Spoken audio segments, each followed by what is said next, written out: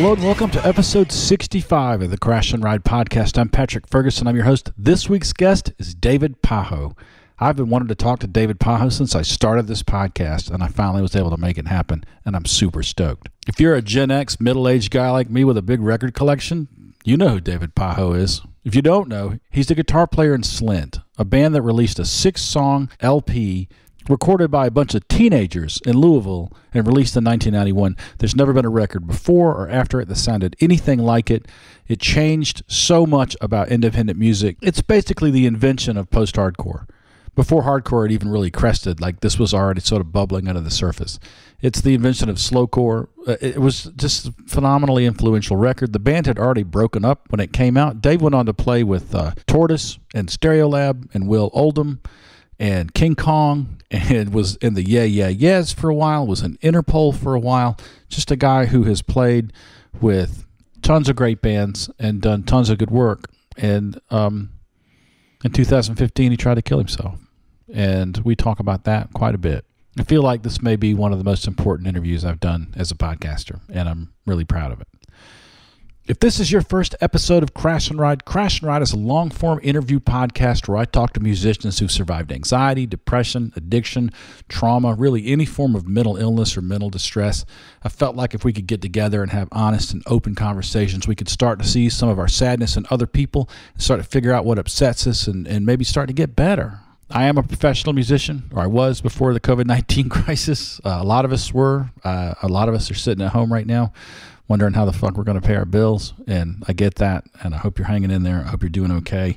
I hope the Congress comes back and figures out some way to keep musicians and other self-employed people from starving to death. But in the meantime, if you're one of those musicians who's doing okay, I'm doing okay. The podcast does pay us a little money, and we got a little ahead in the last part of last year before things got really dark, and so I'm trying to find ways in my local community to help people. I'm finding GoFundMe's to throw some money at.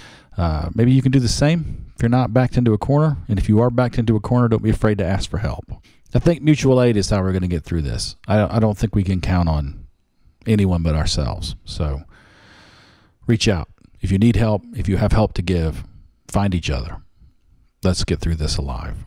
In that vein, I want to anonymously thank a listener from Seattle who sent me a MacBook Pro. Regular listeners to the show know that my machine that I normally do the show on died a couple of weeks ago. I've been using a sort of doofer laptop since then, and it's very old. It's 2008, I think, or 2009. And there's a machine in the kitchen charging right now that just came in a box today.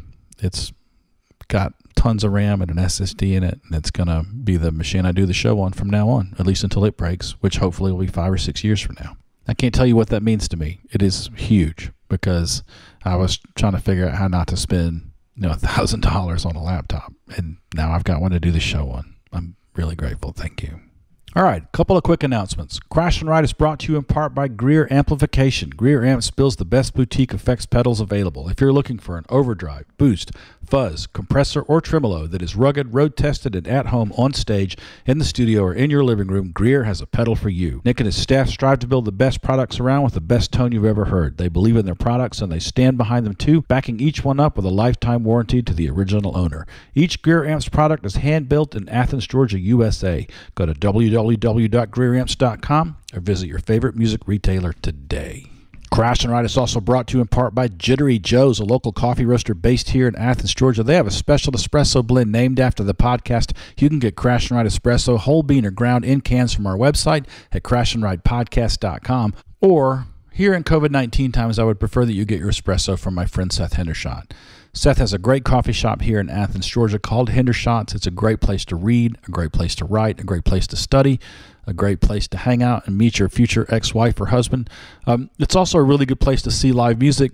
All of those things you can do in normal times, but right now they only have patio service and they're not doing shows at night because it's too dangerous. And so, they're just trying to make ends meet. However, at HenderShotsAthens.com, that's HenderShotsAthens.com, they have a web store, and you can get Crash and Ride Espresso there. You can get the Widespread Panic coffee blend there. They have the Kishibashi blend, which is a dark roast coffee that's really delicious. Kishibashi, of course, is the great indie rock band from here in Athens, Georgia. And they have Hendershots merchandise, t-shirts, caps, stickers, stuff like that. If you go there and buy stuff, you don't just help Seth Hendershot keep a good coffee shop open. You also help him employ like a dozen musicians and writers and students and really good people who work there. So Hendershot'sAthens.com. Get your Crash and Ride espresso there. Get some Widespread Panic coffee there. Get some Kishibashi coffee. Spend early, spend often, and help save the Athens music scene. All right, David Pajo. I mean, I can't even begin to communicate to you how important Slint was to people like me. More than once, as I was carrying all my equipment into a studio to do a session, I turned to the engineer or producer and said, "Have you heard Spiderland? I want my drums to sound like that." That was just part of what it meant to be a musician in the early 90s, at least an indie rock, post-punk, post-hardcore guy. You knew Slint, you knew Spiderland. But this was pre-internet, so you couldn't really know too much about the members of the band. So it wasn't until many years later that Dave Pajo sort of came on my radar as a post-Slint guy. He was playing with everybody. And I sort of followed his career and thought, man, good for him. That guy made an amazing record and is continuing to make a living as a musician, and it's awesome. And then there was this incredibly dark, terrible night in 2015 where we nearly lost him. And it just showed me once again that there is no amount of external success that can make up for the shortcomings one feels internally if you're struggling. And I think that that's something we don't talk about enough. So I wanted to have David on to talk about it on my show. Brad Wood, the astonishingly talented Chicago producer who now lives in Los Angeles, connected us, and we started emailing back and forth and finally got on the same page to get some time. I called David his apartment in Los Angeles, and we had like a 3-hour conversation that I edited down to something manageable and digestible for the average podcast listener. But he's a lovely, lovely guy. And we talked while he made coffee and sat on the couch while his cat fell asleep on him and had a really, really good talk, and I'm really proud of it. I think one of the most remarkable things to come out of this conversation is that just about everyone who gets to the point where David was in 2015 thinks that they're all alone. And if this show accomplishes nothing else, I want anybody who listens to it to know that you're not alone. And many, many of us have been there. And you just got to get through it, man. Get to the other side because it gets better.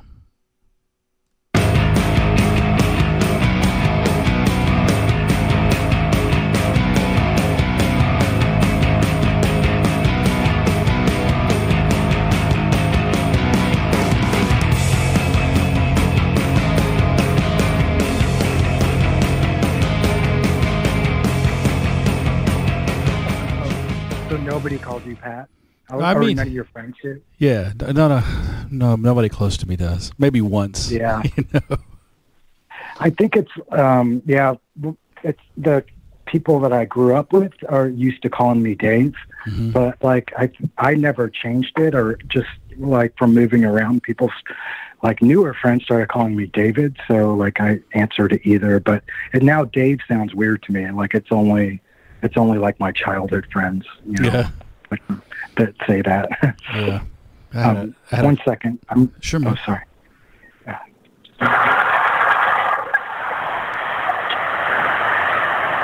Hey, sorry about that. No, that's okay. I just had to make a coffee, and it was kind of loud. Oh, how do you make your coffee? It's like it's an espresso machine, but it's just like the one button kind. Yeah. I got it when I first had when my daughter was born, because I'd have to wake up at odd hours and I would just want a coffee immediately. Yeah. You just want to press one button. Yeah. Is it like one of those? Is it an espresso? Is that what those things are called? No, it's not the one that uses pods. It's it like has a grinder in it and stuff. It's sort of like a small like consumer version of what they have at Starbucks, like where it has a grinder on top, and they just press a button and it'll make a double espresso. I mean I like an espresso that tastes good, just without sugar and without anything. And it should have like the what's it called, the crema on it. Yeah. But I also really just want it to be medicinal. Like it should give me some energy. It should kind of kicked me in the ass a little bit. Yeah, we have the exact same standards for espresso. I realized on tour with I was on tour in Italy once, and like after like 11 o'clock in the morning, nobody drinks milk in their coffee. It's like a 5-hour energy shot or something, just bang. And yeah. I came to really embrace that, but it has to taste good, you know. I'm a mocha pot guy, that like Cuban thing that goes on the stove, you know. Yeah. And you like yeah, those are great. Yeah, once the like crema forms, you dump that out over sugar and stir it in, and then you finish it off. Yeah, I think my espresso addiction started when I did like a 2-week tour that was just in Italy. We were all in a van, and our Sicilian hosts would stop like every half an hour to like have a coffee, which is an espresso over there, you know. So I was more of a coffee drinker before that, and then after that tour, I was just like addicted to espresso. Like, and it never changed after that. Who were you over there with? It was I was playing with my solo band, which at the time was called Stereolab. Yeah. But the promoters also like took care of us and like drove us around and to each show. And some of the because Italy's not that big. Right. To spend 2 weeks playing shows in. So like we would play a show and literally drive like 20 minutes to the next show. Yeah. It was so weird.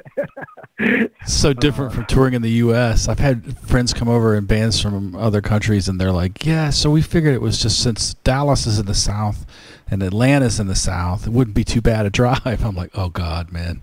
Yeah. Oh, man.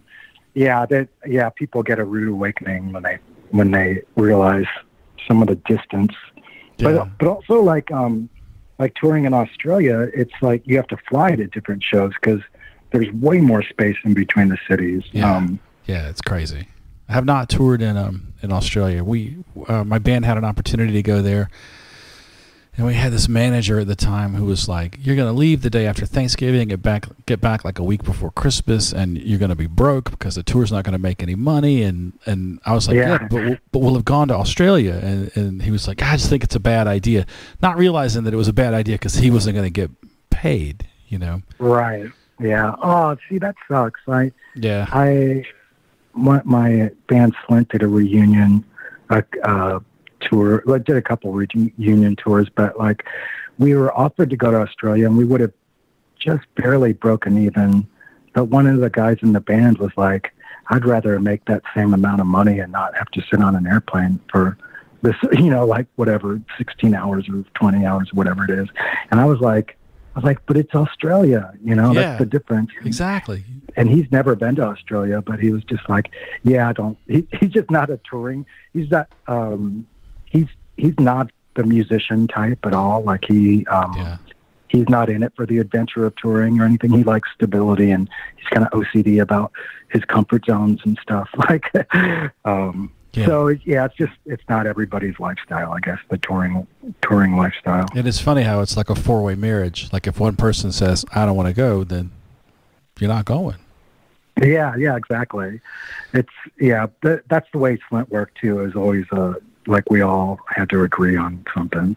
If one person didn't, we have to keep compromising until we did. That kind of reminds me of the way things were like in the hardcore scene that I grew up into. Just like everybody helped each other out. Like we're all all the same misfits in the same, you know, like outsider boat, you know. It was the us against them mentality. But so we all helped each other out. It seemed like bands, like my first tour was in a band opening for Sam Hain. Oh, no way. Really? I mean, there were some shows where we got paid less than the gas to drive. Like we got paid like $30 or something. Right, sure. And Glenn would he would help us out. Like he would just pay us out of his pocket, you know, just throw us some money so we'd have a place to stay that night, you know. And he didn't know us really, but he was super cool. Like I know he has a reputation as being an asshole and all this, but it was sort of the punk band mentality to help each other out, you know. Was that the November Coming Fire tour? It was, yeah. Did you play Birmingham with them on that tour? Birmingham, Alabama? No, we were with them. I think we started with them in Louisville and we ended in Columbus, but we went out to Detroit and, oh man, I can't remember all the cities. I'll have to look at the old tour dates. Yeah, but it was that tour, and it was mostly Midwest. I saw that tour. That's why I wondered. I wondered if maybe I'd actually seen you before I knew I'd seen you. What band was that with? It was this pre-Slint band called Maurice. I don't think anyone would have heard of it, but like when we broke up, the drummer and I formed Slint. Like the last Maurice song became the first Slint song,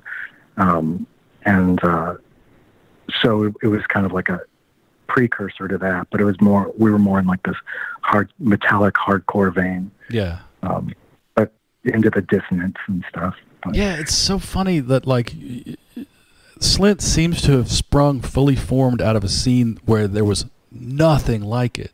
Like I've tried to figure out what the antecedents for Slint were, and it's just like I come up completely blank. Man, that's really cool to hear, because I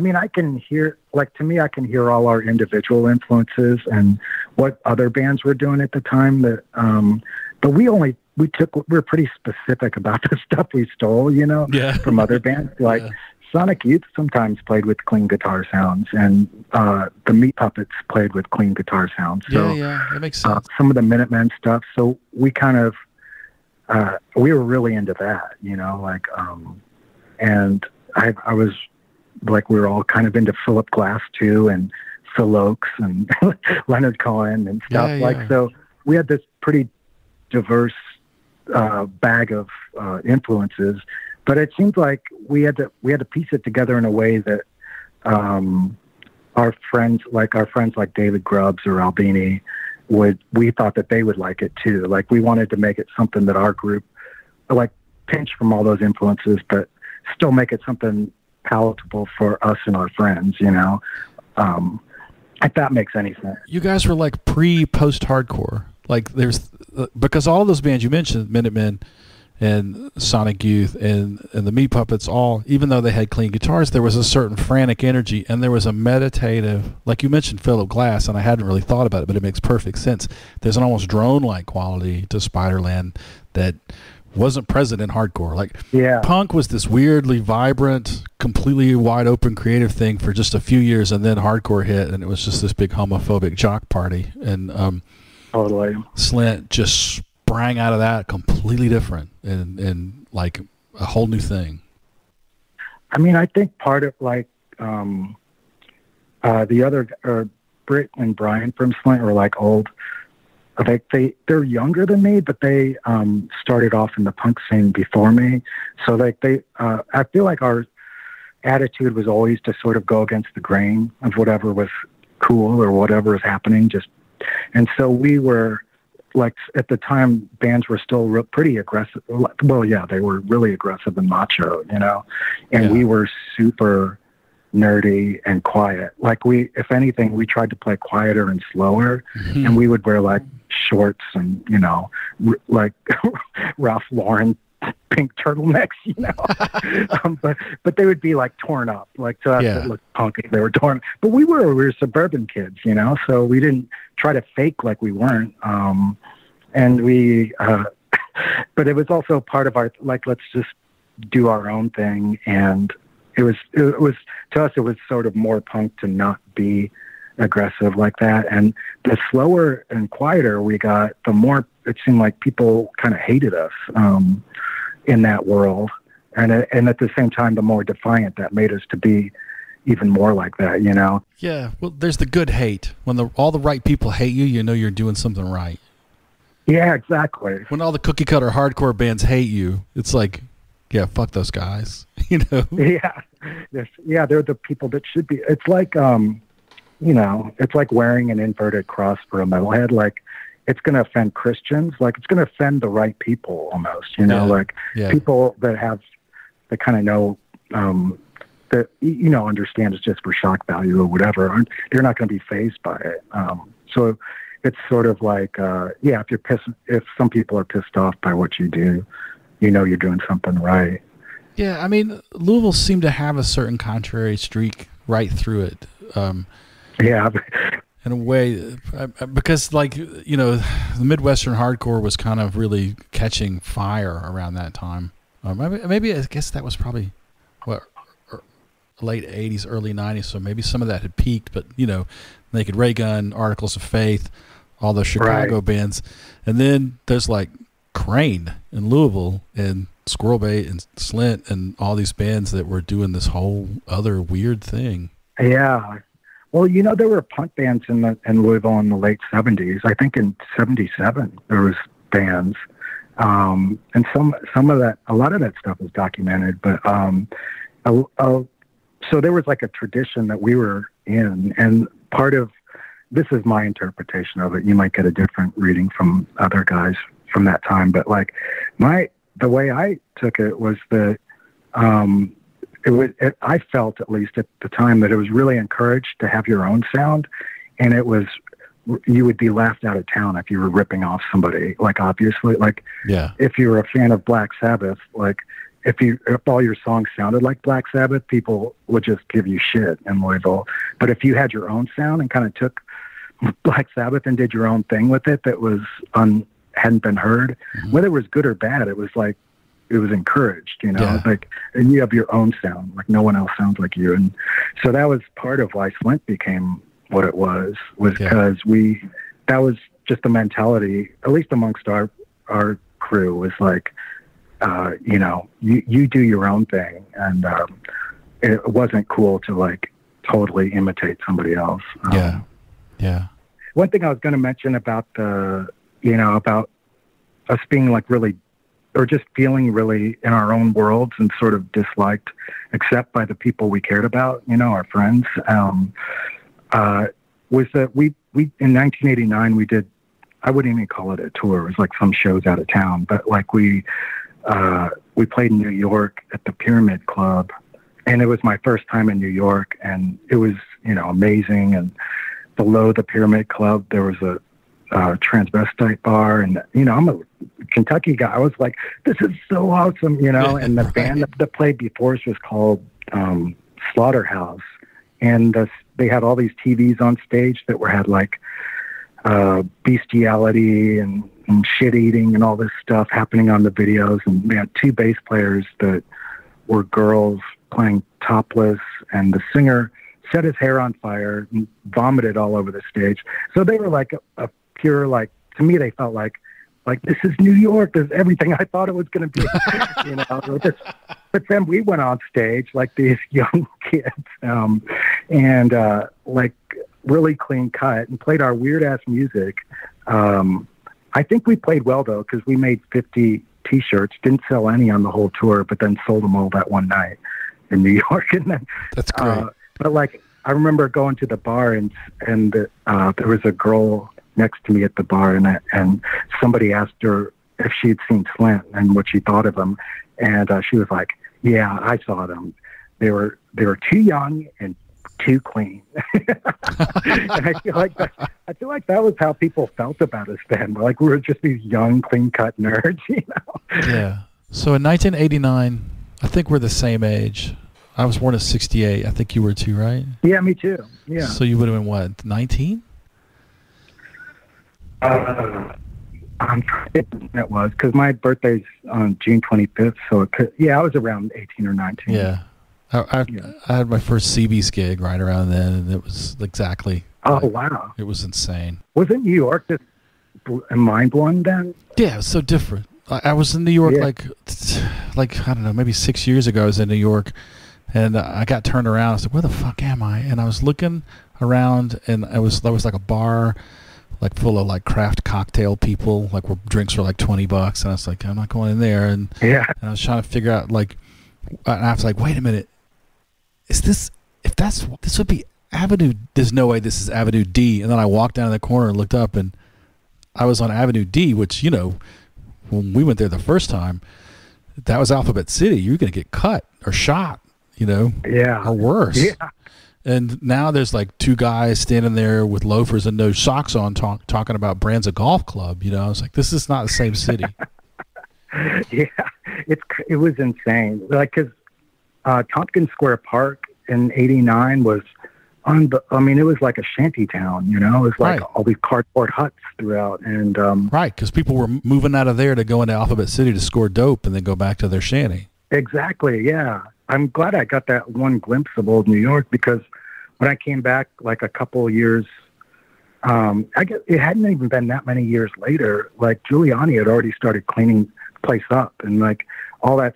I think they had just boarded up Tompkins Square Park when I went back. Like they were in the process of cleaning it all up. Yeah.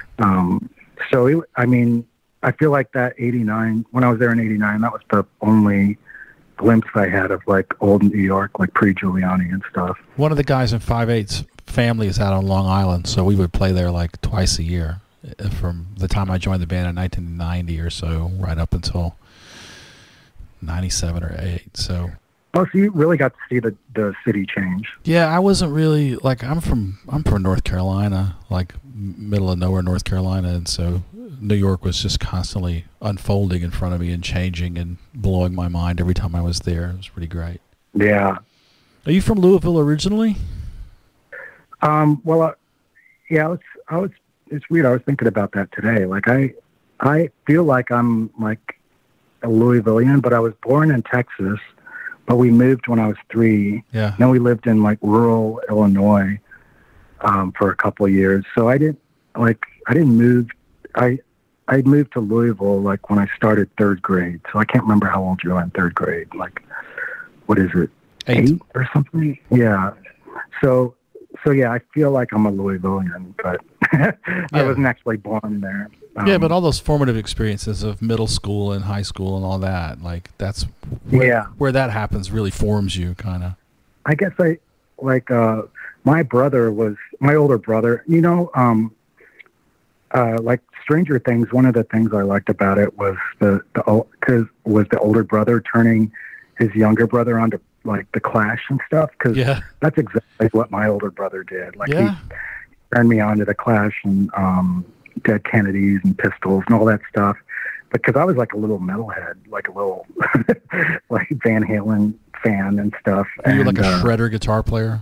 Totally, yeah. Like I still, well, I mean, I'd have to sit down with them, but like I used to know like the first 5 Van Halen records note for note. Like and I still like to like figure out Yngwie Malmsteen solos and stuff, just to keep practicing, you know, to keep just to know that I have some of the technique still, even though there's almost no opportunity or reason, or I have very little desire to ever use it other than just showing off at home by myself. But you know, I feel like when you have that kind of facility, it informs your playing. Like, for example, like because I've been sort of locked in here and haven't been able to play drums and like loud noises kind of upset my kid, I've been playing guitar instead of playing drums every night.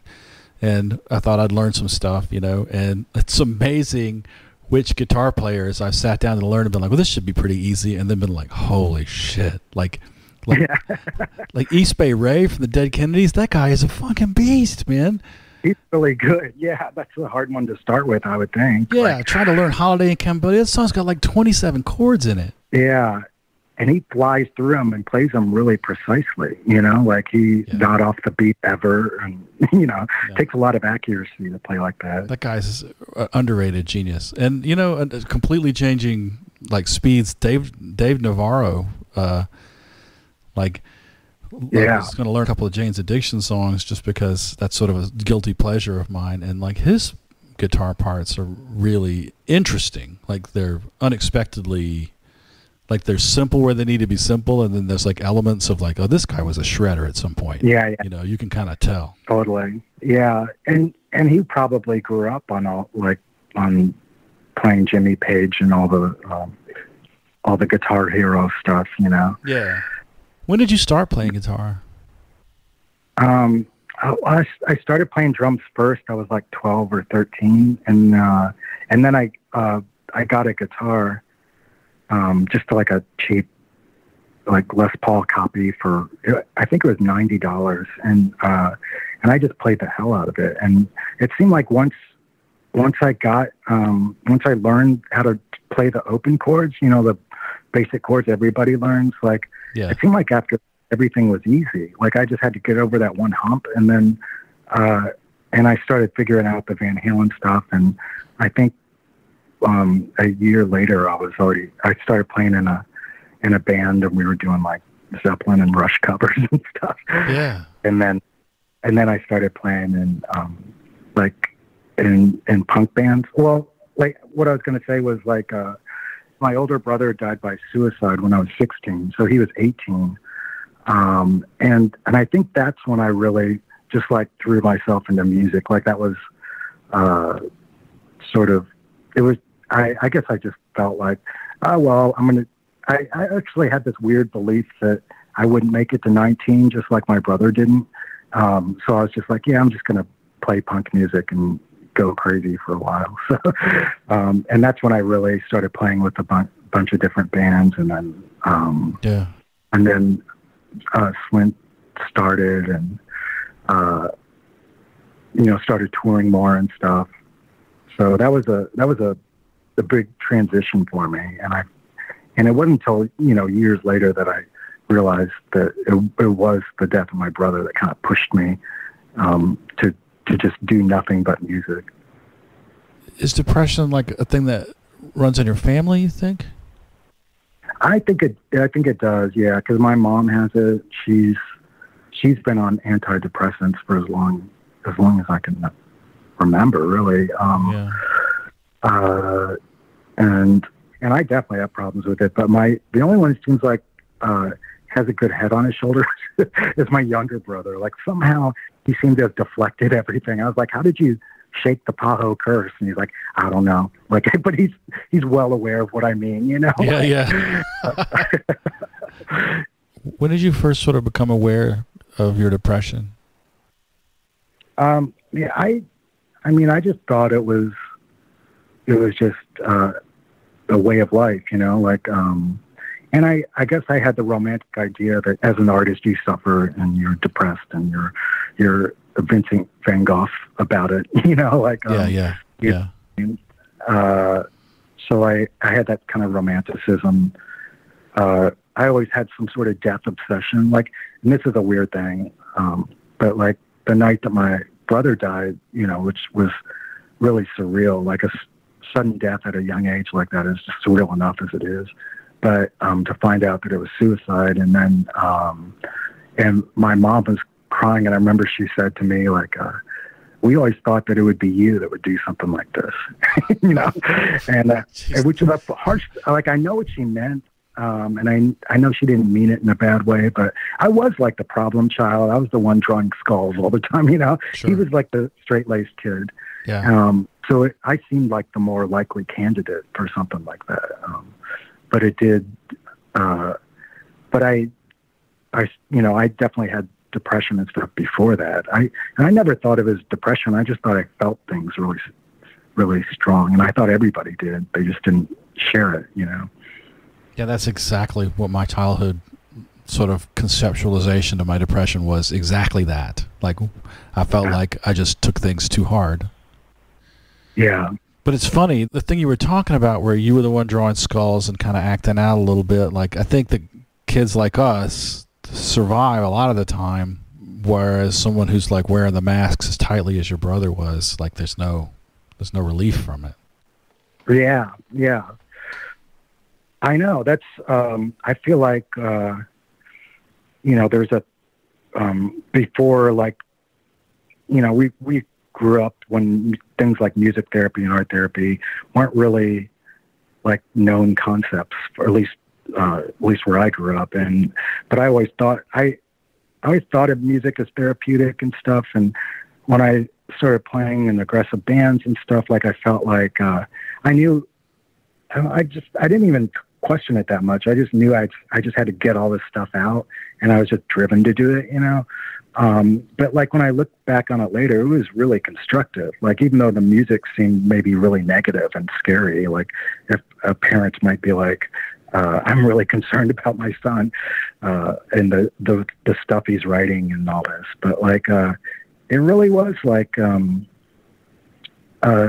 confused kids getting out their confusion in a way that wasn't harming anybody. So yeah, I don't know. Like like when I went to college, I actually studied art therapy because I always felt like, you know, like the art I did and the music I did was all therapy, you know? Yeah. How long was Slint together the first time? We formed in '86 and then broke up.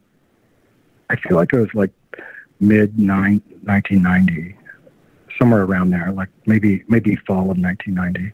And then you went out to college? Well, I had started college when I was still in Slint, yeah. But I would come back for breaks and for the summer and stuff, or to do things. Yeah. Was there any awareness in Slint of like how long a shadow that band was casting over like indie music? Oh no. No, it seemed like the only people that liked us were our friends, like people we knew. And there was a small scene in Chicago, like, that Albini was kind of at the forefront of that liked us. And like the Jesus Lizard guys, they just started, like our show was opening for Slint.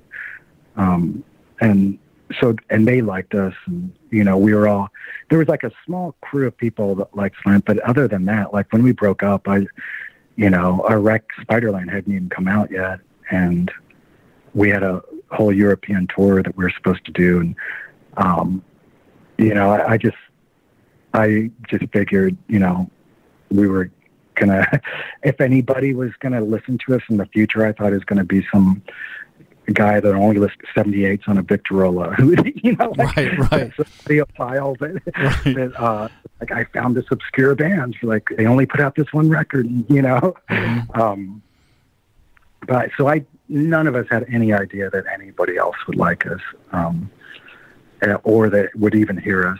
And I think some of us still kind of struggle with the fact that Slint still is, I don't know, like is still, what's the word?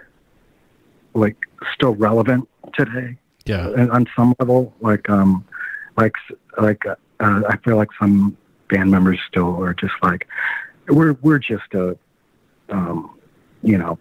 nostalgia trip for some people, but there is like a younger generation that's into it. Yeah, they get it. I mean, I'm a studio engineer when I'm not on the road or being a dad or doing a podcast, and I have like 27-year-old dudes who are like, "Have you heard this band?" I'm like, "Yes, I've heard Slint."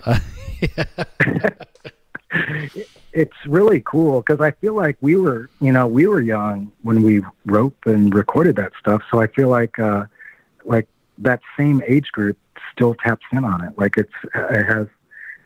I'm just grateful that like whatever magic happened on that record, I'm grateful that it did happen. I don't know what we did right, and I don't think I'll ever know. But yeah, it's just a great sounding record. It's like, what's great about the cover is that you guys are all, neck deep in water, and that's exactly how that record feels. Like you just sort of plunge into it, and it's atmospheric and it's moody and it's kind of cold and it's perfect.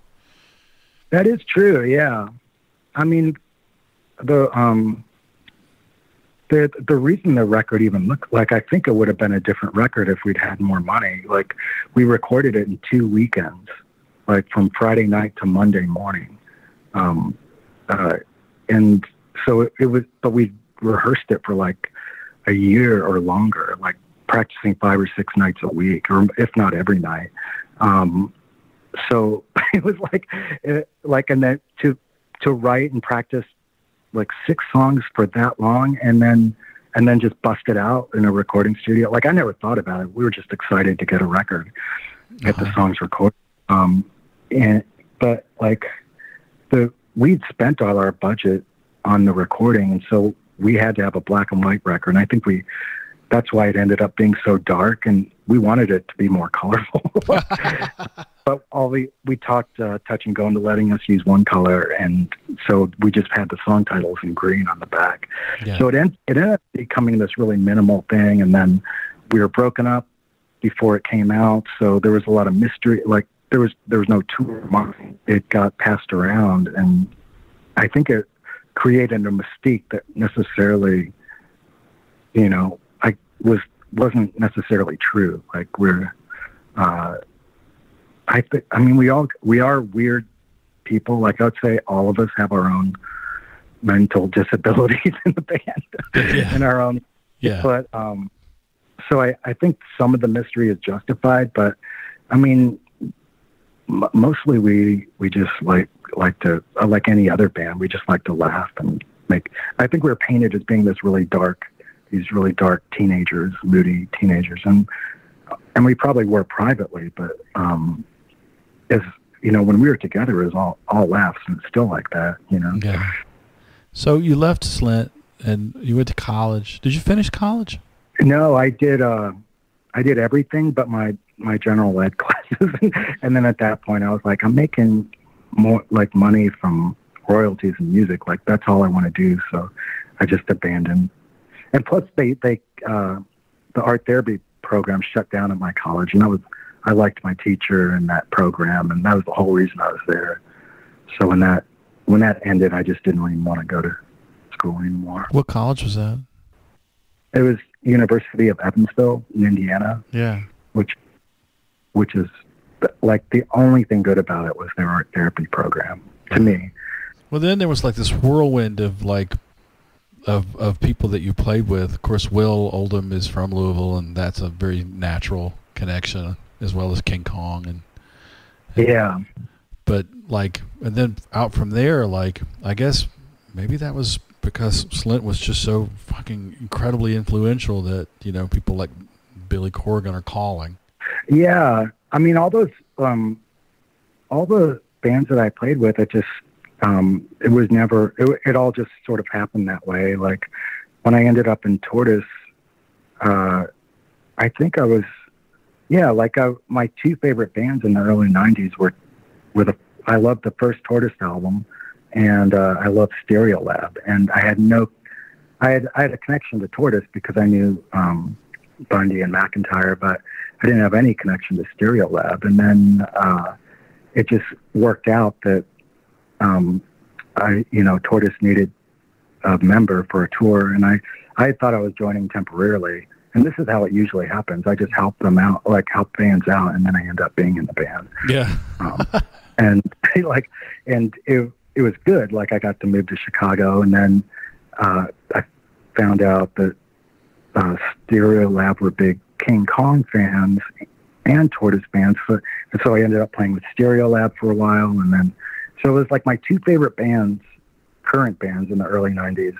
I was lucky enough to play with. Like it's crazy how that works, and the whole Corgan thing was just weird. Yeah, that all seems weird. It's kind of a funny story how I ended up in the band now. Like should I tell you? Yeah, yeah. I mean, if you're comfortable with the whole world hearing, or at least a couple thousand people. Oh yeah, yeah.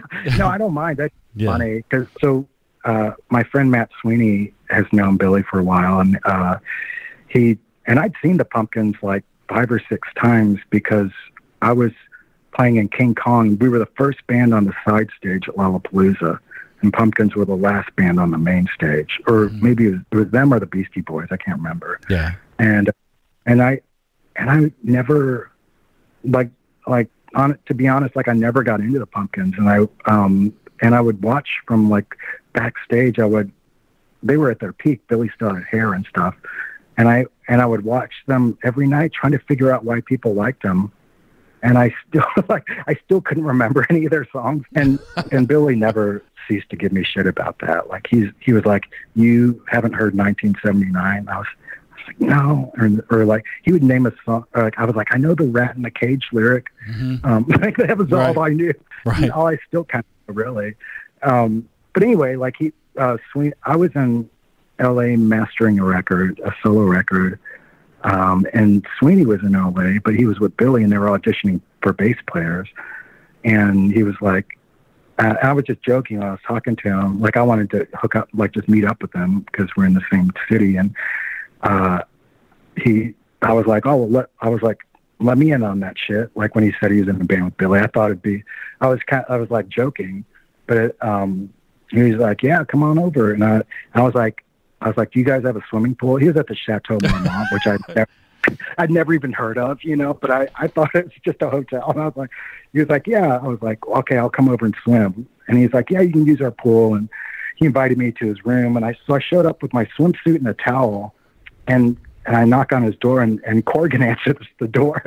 And I come in, and they're talking like, oh, we just got off this audition. We've been through 26 people, like nobody's working and all this stuff. And I saw a guitar there, and I remember, like, when I saw the Pumpkins, I remember there being a lot of guitar solos, and I was like, I'm going to show off. And like, I know Billy thinks he's a great guitarist, but I'm going to show him some shit. And I started doing all my Guitar Center, like Yngwie Malmsteen, like super fast alternate picking. And I just like, to me it was like, that's what I did in the 80s. Like, you would go to the guitar store and pick up the guitar, and you just show off your licks and hope that like a little crowd of people would sit around and watch you, that's usually what happened. Yeah. It was like, so I just did that. And I remember seeing, Billy and Jimmy looking at each other like, holy shit, and and then I put the guitar back, and then he told me about like what he was looking like, what kind of band he wanted to make. He wanted it to be more positive and all this stuff. I was like, oh yeah, that's really cool. And then when I left there, I realized I hadn't swam at all. Like, I was like, fuck, man, I didn't get to go swimming. And Matt called me, and he was like, you got the gig. Like, you're playing bass, they like you. And I was like, so man. I didn't audition or anything. It was just because I did the show off thing. and I was just bummed that I didn't get to go swimming. Like, but it was, but I was curious about that, the mainstream music world, because I had no experience with it. Like, I felt like I knew the other side of it, the indie side, really well. And I was really curious about the others. Like, I just wanted to see what it was like, Yeah. So, I did this interview a couple of months ago with the guy from Presidents of the United States of America.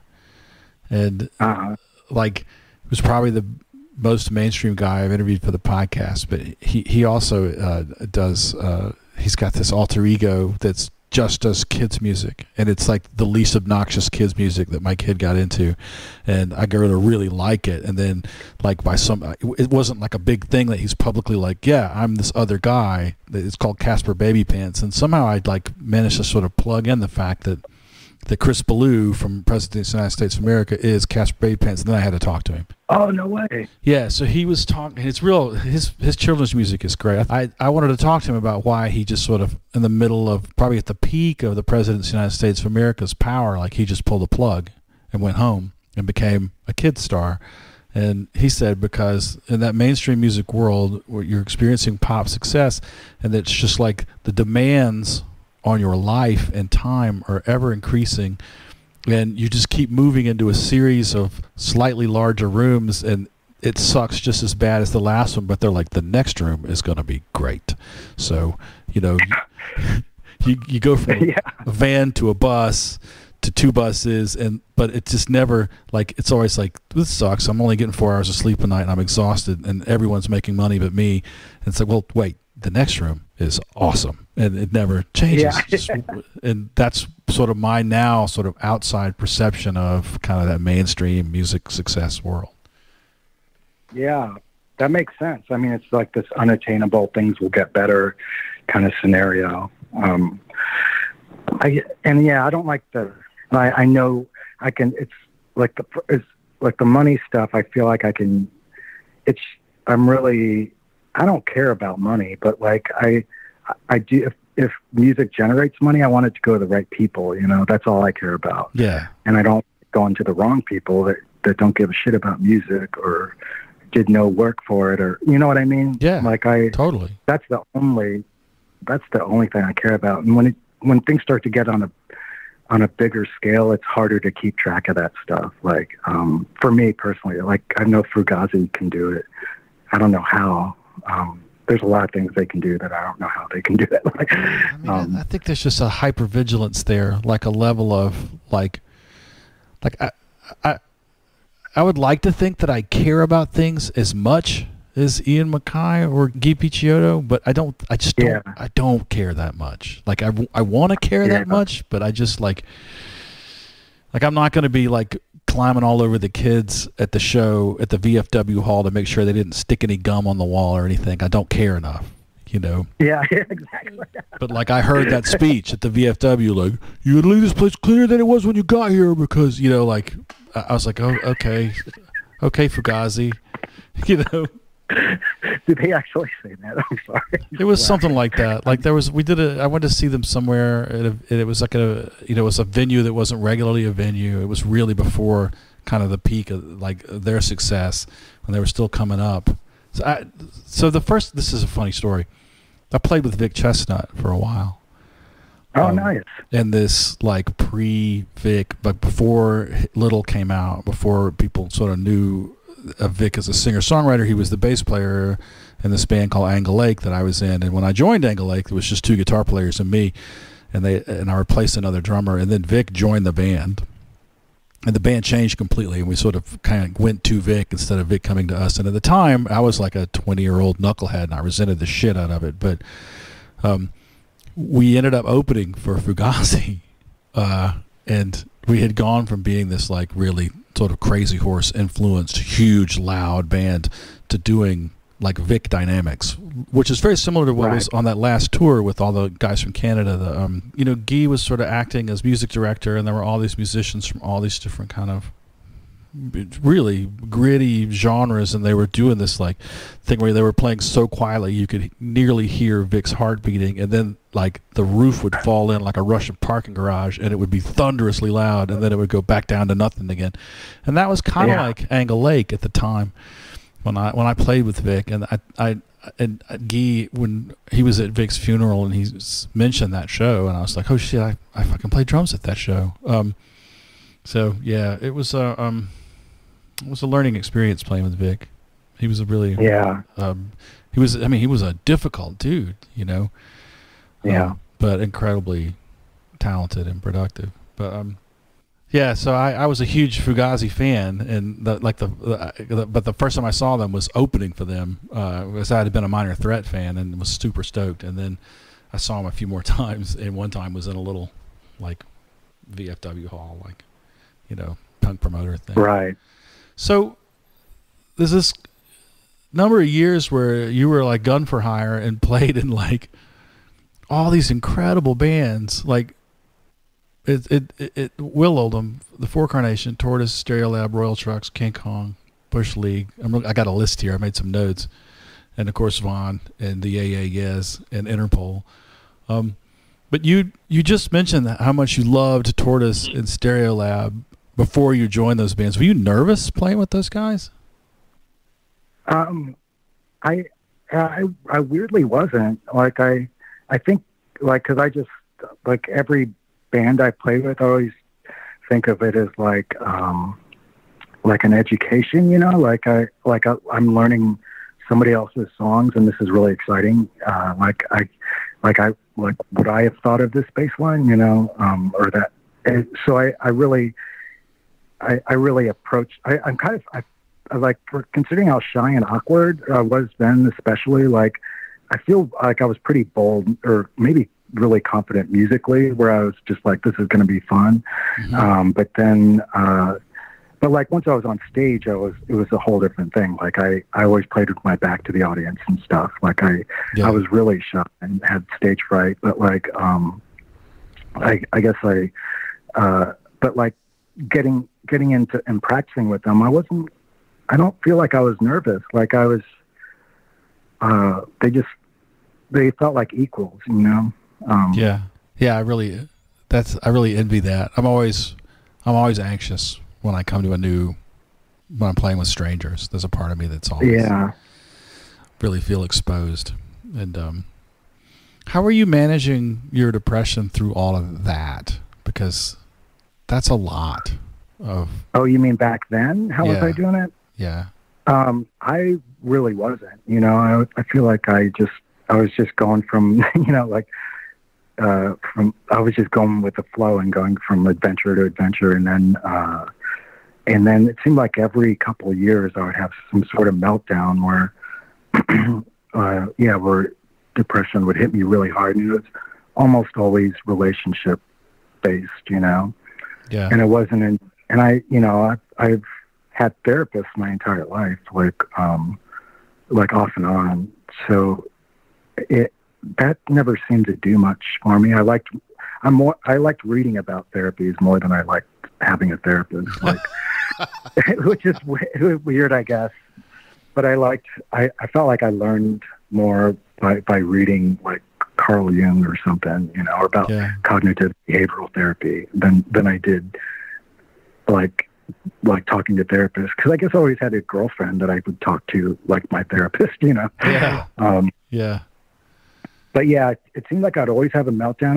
I also thought that was normal too. Like, I thought everybody went into a dark depression every couple of years. Like, and I guess I actually still don't know what's normal as far as depression goes, but it seemed like they became more frequent, and it became more severe. Like, and I never thought they could get more severe. Like, it always felt like I was at rock bottom, but somehow they would go on for longer, and they get darker and darker. You're like, who knew this dungeon had a basement? Yeah, exactly. Yeah. Yeah. Wow, there's 17 sub-levels in hell? Yeah. Like, I didn't... Like, wait, there's 20? Yeah. Oh, man, I know what you're talking about. So at some point, you left Chicago. You ended up in Hoboken, right? I guess I've moved around a lot. Yeah. I always had a place in Louisville. Mm-hmm. And then I left Chicago, went back to Louisville, lived in New York for a while. Yeah, I guess it wasn't until I got married and we moved from New York to Ohio because we decided to have kids, and she got like a good job there. Mm-hmm. And then we moved to New Jersey after that. Yeah. But near Philly, like South Jersey. Yeah. That's where Lance is from, by the way. Lance That's right. He was Cherry Hill. Yeah. He's from Cherry Hill, New Jersey. That's where I met him. Yeah. No, wait. I met him in Athens, but then I met his entire, like, friend group, all of his high school buddies. He set up a show for Lance toured with my band 5/8, like, just, he documented like every move for a year or two, and was this incredible traveling companion, and we went everywhere. Like, 5/8 was doing 200 shows a year, and about 2/3 of those Lance was in the van, and he set up a show for us in Cherry Hill, and I got to meet all his buddies. It was great. Oh, it's great. Yeah. Yeah, we lived in Cherry Hill for a bit. Oh yeah. Yeah, and then moved like a couple towns over. But so it seems like you were able to cobble together a living, in all these indie bands. Yeah. And kind of hold it together. But it's funny how kids kind of really throw that lifestyle into sort of stark relief. Yeah, it wasn't until I had until my daughter was born when I started playing with the Yeah Yeah Yeahs, and then I had a second kid, and I started playing with Interpol. Like, and they are bands that I love, but they also they pay a salary and stuff. Like, it felt like I had a normal job. Yeah. Which was nice, because I love, it's like getting paid to do what you love is always great. And somehow I managed to make a living. Like, I haven't had a day job since '93, I think.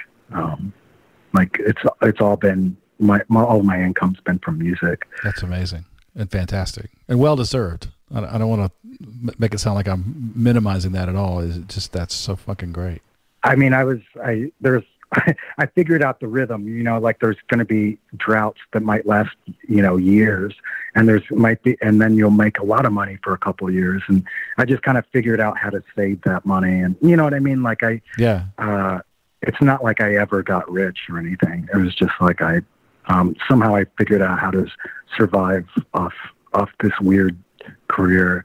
Well, you've had the same coffee maker for 13 years. Yeah, exactly. That's not a small thing. Like, people don't understand. Like, I have these friends who want to be professional musicians, but they also want to drive, like, recent vehicles. And I'm like, buddy, you got to pick one. You can't have a 2019 Honda and play guitar in pans. Like, it's just not how it works. Yeah.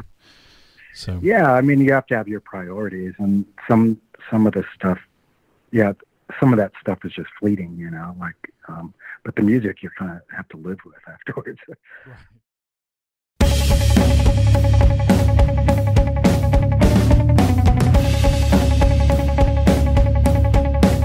Hey, Crash and Ride would like to let you know about a new industry-wide initiative focused on mental health called Backline. Backline is a hub for artists, industry professionals, and their families to quickly and easily access mental health and wellness resources. Backline has partnered with leading support organizations and care providers to streamline access to services specifically geared towards the music industry. Go to www.backline.care to get the support that you need to thrive both on and off the road.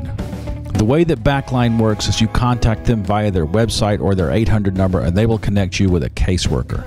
That caseworker will be familiar with resources in your area to get you the mental health care that you need. If you need to talk to a therapist, they can put you in touch with a therapist. If you need to talk to a psychiatrist and be evaluated for meds, they have a list of psychiatrists.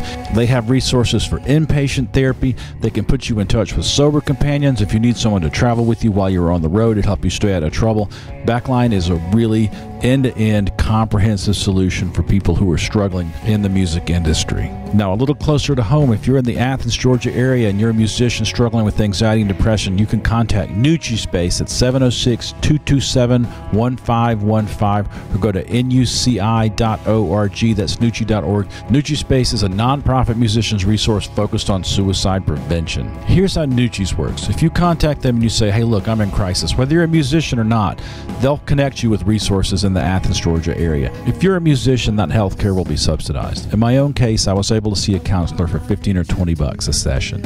If you're not a musician, they'll do their best to connect you with low-cost or sliding scale options for mental health care in Athens. Nucci Space provides a lot of resources for musicians in the Athens area. They have low-cost practice spaces. They have a gear sale where they're constantly selling secondhand gear. They've got a low-cost recording studio. They're really just an amazing asset to the Athens, Georgia music scene, but their primary mission is helping people who are depressed or anxious get better. Go to nuci.org, that's nucci.org, or call 706-227-1515. And finally, no matter where you are, if you're struggling with anxiety and depression and you're contemplating self-harm, you can always call the National Suicide Prevention Lifeline at 1-800-273-8255. That's 1-800-273-TALK. It's 24/7. It's free. It's confidential. They have trained volunteers to help get you through your crisis and get you the help that you need. Call the National Suicide Prevention Lifeline at 1-800-273-8255 or go to suicidepreventionlifeline.org.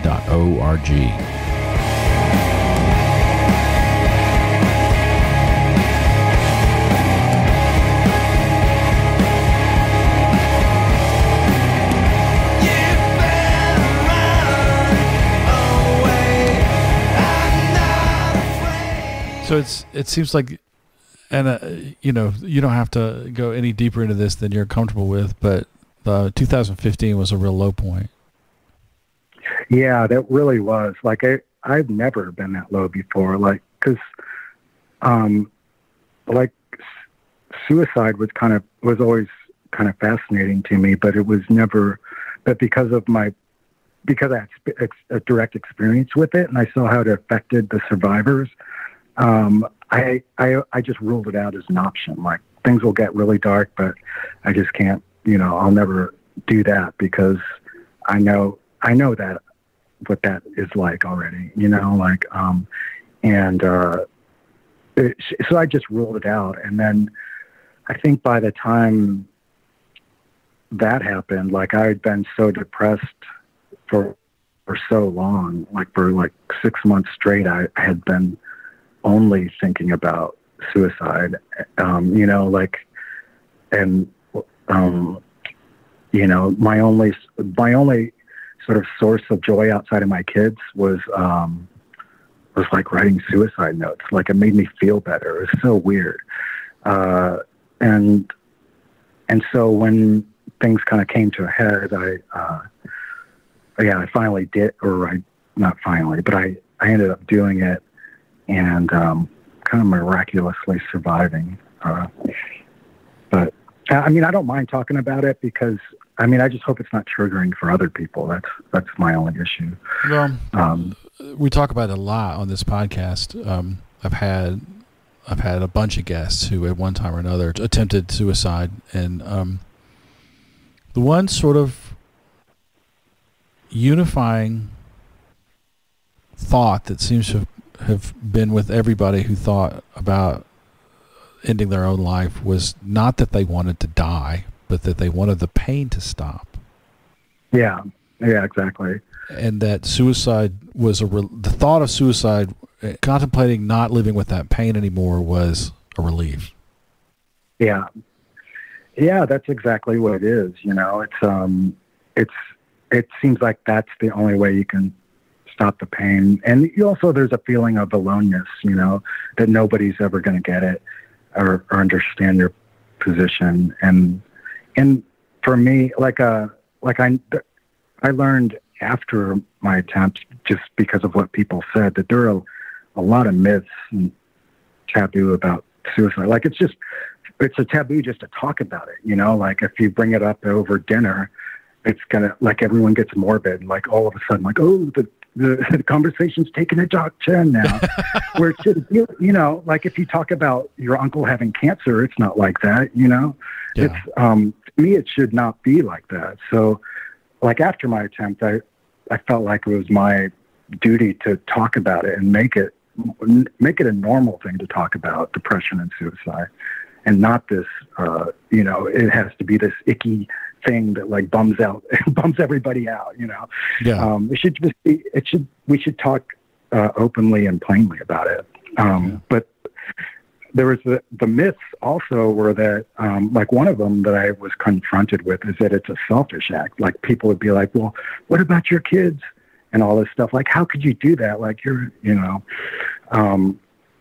but when you're in that position and that when you're feeling that much despair, like you think you're doing the world a favor by getting out of the world, you know, because you think that I was convinced that the only thing I brought to the world was I was a bad influence on my kids. I was a bad influence on everybody.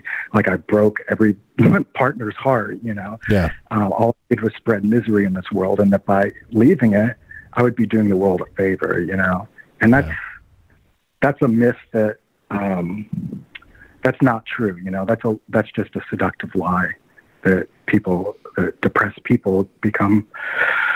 It's a hard argument to not. You know, it's a seductive argument, you know, and we fall for it, and it's not true, but it's not a selfish act. Like, when the people that do it don't feel like they're being selfish; they actually feel like they're doing humanity a favor, you know. So it's there's a lot of stuff about suicide that I think is just wrong, you know. Yeah. There's this one girl I talked to afterwards. I mean, she was like, oh, come on. You're like, you wanted to be rescued. Like, you wanted to be saved. And she was like, why did you post your suicide note online? And I was like, well, because I knew that when my brother died, there was a lot of rumors floating around, and I didn't want there to be any rumors. Like, I wanted my intentions to be like just so well known, like no question about it, where my head was at, you know. That's why I did it. And she was like, but you know, you have to admit you wanted to be rescued. And I didn't say anything to her, but I was like, nobody jumps off a tree with a 1-inch thick manila rope noose around their neck wanting to be rescued. Like, nobody does that, you know? Yeah. Yeah. No, I saw the pictures. So I was on the internet that night, like most nights, because I'm a nerd, and like the bat signal went up. Like, does anybody know how to find Dave Pajo? And I was like, what the fuck is this all about? And I dug into it, and then, like, you know, there was a swirl of panic. Especially, I know a ton of people in Chicago were all part of that sort of electrical audio internet PRF scene, and there was a lot of discussion there. And then somebody posted, "They got him. He's okay."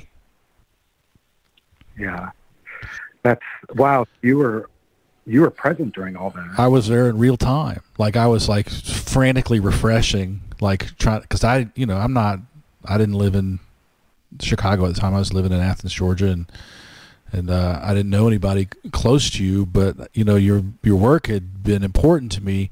And I saw the note, and I was like, I've been there. I know this feeling, and I also know that it goes away if you could fucking outlast it. And like, there was no way that that I could reach you or anybody who's ever been there in that moment to tell them that. But I was like, fuck, man. When I saw that, like, pictures the next day of you in the hospital with the ligature marks on your neck, I was like, Jesus fucking Christ, it was so close. Yeah, it really was, man. I mean, yeah, I like, it's really good that, like, somebody's, a cop saw it and, like, cut me down or whatever. But, like, were you conscious at that point? Do you remember anything about that moment?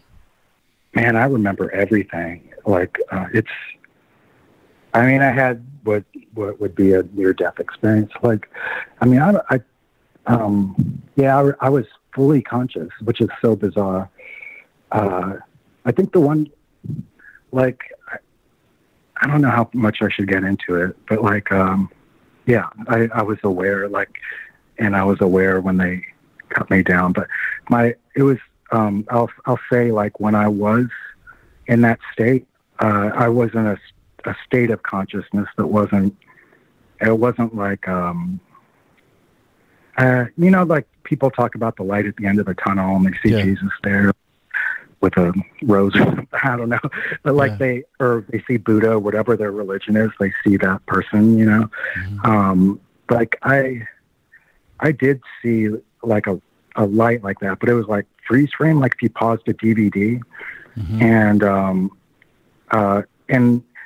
And I had this awareness of self, like there was a sense of me looking at it, but there were no thoughts, and there was no sense of anything connected to this world. Like, I wasn't a parent, I wasn't a father, I wasn't a son, I wasn't, like, there was none of that. There was just a me, there was just a sense of self looking at something, and that was it. So it was a weird state of consciousness for sure.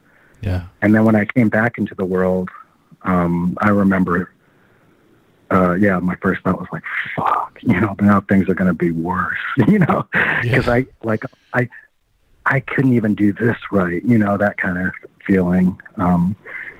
So my own experience with the moments leading up to deciding to take my own life were just feeling like everything I touched turned to shit for ever. And when people talk about the selfishness of it, and I don't think you understand how many lives I ruined heading into my decision to stop ruining other people's lives. And so even Vic Chestnut, he had an unsuccessful suicide attempt. I don't remember exactly how long before he actually did manage to kill himself. And he sat up in bed, or lifted his head up in bed, regaining consciousness for the first time since the attempt, and looked around and said, motherfucker. Just absolutely frustrated that it was fucking terrible. That was exactly my feeling. Like, it's so weird. Like, cause I played possum. Like, I just didn't want to talk to any of the paramedics or anything. So I just kept my eyes closed and, pretended I was unconscious. But when I was in the emergency room and they flashed the light into your eyes and stuff, I had to talk and stuff. And she asked me how I felt. That was the first thing she asked me. And I was like, I wish I was dead, like I wish I had died. And she was sort of taken aback because I don't think she was expecting that. And then she was like, well, I'm glad you're here. And she gave me like a pat.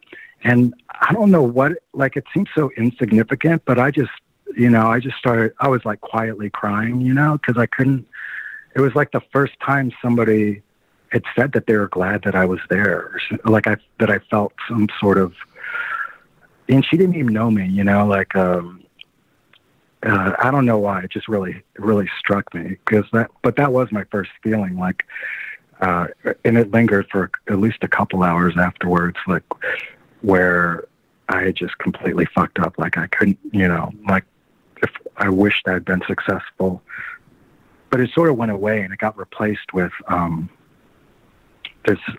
this idea that I had a second chance, and this gratitude pretty fast, and it hasn't gone away. So your kids were what, 8 and 5 at that time? That's right. Yeah. I'd written letters to them. Like I had a backpack full of stuff, packages, and there were like gifts and letters for people and stuff. But yeah, like, so what it's like, but I feel like there's a lot of lies when you're depressed that you tell yourself, and they become truth, and now I see them as red flags, but then I didn't see it. Like one of them is that the world would be a better place without you. Like that's just not true. Like, but you're convinced that it's true. And another one is that you're alone, and that's not true either. Like you're actually never alone. It's almost annoying, like that we're not alone. It's, you know what I mean? Yeah. No. Yeah. I know that's the thing. Is like it's real. Like it's just really poor really bad self-image and self-worth. Because, I mean, I was convinced that every girl I ever dated only liked me or loved me out of sympathy because they felt so sorry for me. And and I laugh now, but like it took like a long time, and like it took some people just telling me like, it's kind of insulting that you don't believe that I love you because of who you are, but that you think it's out of sympathy because you're such a piece of shit, Yeah. And it really is like self-image. If you're convinced that you're worthless, you're gonna, you can't understand how anybody could love you, But eventually, if you're lucky, you sort of claw your way back into being a person. Yeah. Oh yeah, totally. Like, I think part of what happened to me was like, I was very much still in love with my wife at the time, who was, I was going through a divorce, and I found out she'd been cheating on me and all this stuff. And like the way that the way that she treated me after the suicide, I was like, oh wow, she really does not love me at all, like I needed to know that, because the part of me in my head, I was like, well, she'll just come around, she'll fall back in love with me again. But then the way I kind of realized that she did not love me afterwards. And I was like, well, that's what I needed to know, really, because then I could move on. I was like, oh, I can deal with that. Yeah. It's the, so like it was part of it was that, just being able to be like, okay, you don't give a shit about me, so now I can move on. And also the fact that like I did think that I was alone, and then there was like such a huge like from my family and my friends, and just like the whole like social media world like just came out, and I felt a lot of love, and it really did. I feel like it did help me. I've only had one sort of relapse since then. And it was very slight comparatively, Didn't you like hurt the fuck out of your hand at some point? Oh no, I got in a motorcycle accident. Yeah, I remember. A year after that. But that wasn't part of the sort of backslide.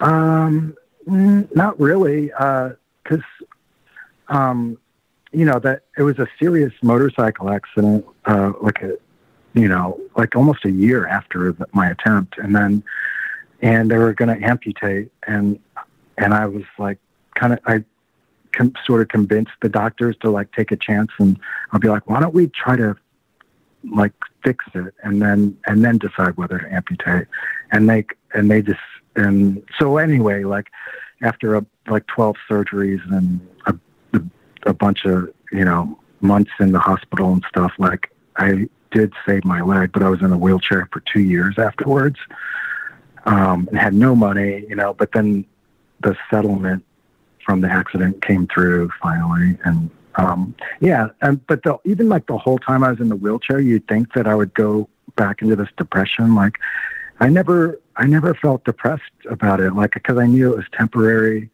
I mean, if I had known that I was going to be in the wheelchair and that was it, like that was my life from then on, it would be a different story. I don't know how people, I really have a lot of respect for people that can stay positive in that setting. Cause I guess because I saw it as a temporary thing, it's almost, I was just like, I just have to ride it out, like I have to make time speed up somehow.